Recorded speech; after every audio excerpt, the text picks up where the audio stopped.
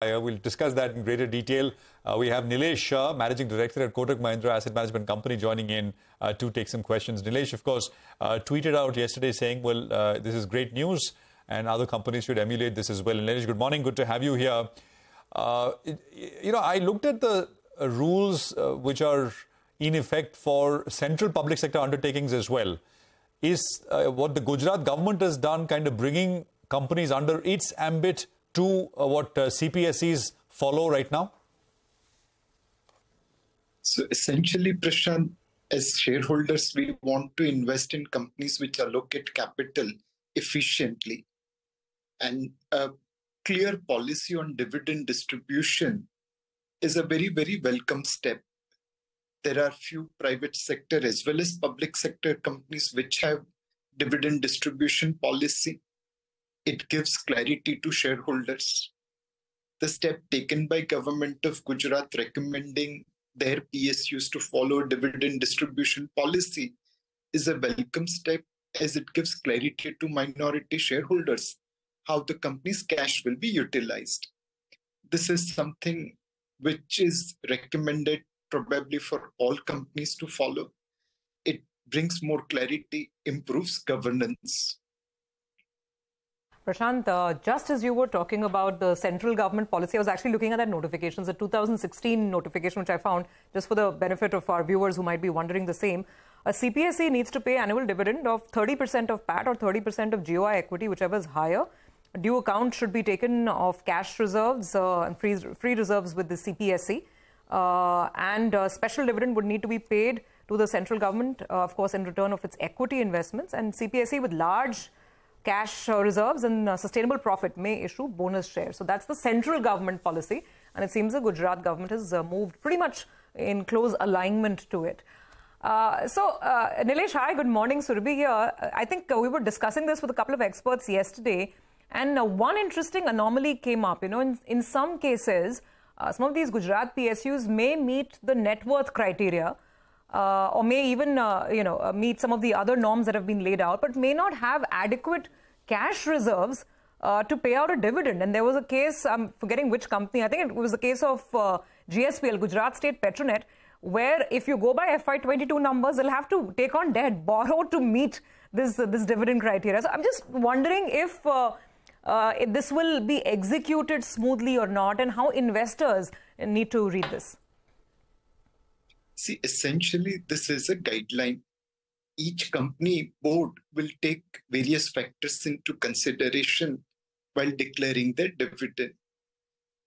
We have seen in the past even multinational company borrowing money to declare dividend. In many cases, borrowing money to declare dividend improves return on equity. But there is no one standard rule which applies to all. I'm sure the board of all these companies will take into account various factors while arriving at the dividend declaration policy. Nilesh, would it have been better for the government to say, well, all of you need to have a dividend distribution policy. This is the date by which you need to do it. And please now formulate your own policies. What's your sense?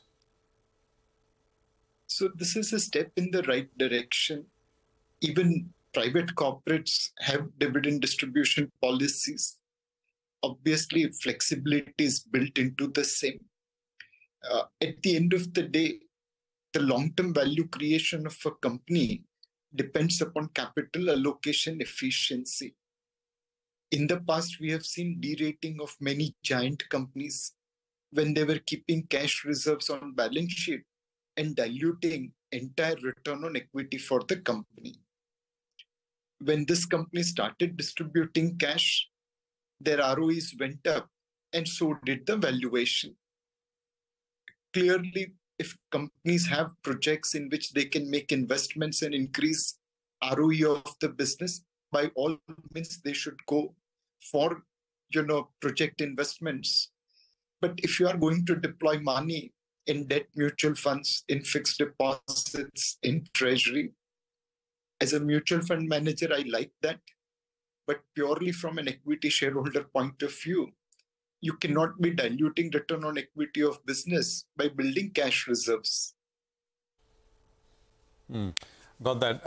At Kotak AMC, Nilesh, I mean, would your view change? I mean, if you discuss this internally, outlook towards some of these companies. I mean, basically, I'm assuming that you fundamentally have to like companies, right? And then on top of it, if there is clarity on how dividend is distributed, that's an added plus. So what's the thought process? Prashant. Yeah. Absolutely, Prashant. You hit the nail. At the end of the day, it is the business whose value is important to determine shareholder value. These are all the features which help in improving governance. And if business is doing well and governance is good, then invariably you get higher valuation. We don't end up buying a stock because this policy has been announced. At the end of the day, this policy helps improve governance, which if business is doing well and market price is trading below the fair value, will result into a buy. But if market price is already above fair value, then you will wait for correction to buy into the stock. Okay. Well, Nilesh, since we have you with us, how can we not ask you, an overall take on the market? We are going through a pretty interesting earnings season. The global picture continues to be as muddled as ever. How do you sort of tie up all the things that are at play in here? Investors are asking the same question. Will it be another flat year, or can I expect something better in the second half of 23? So, Surabhi, clearly this is the time where there is contradictory data available.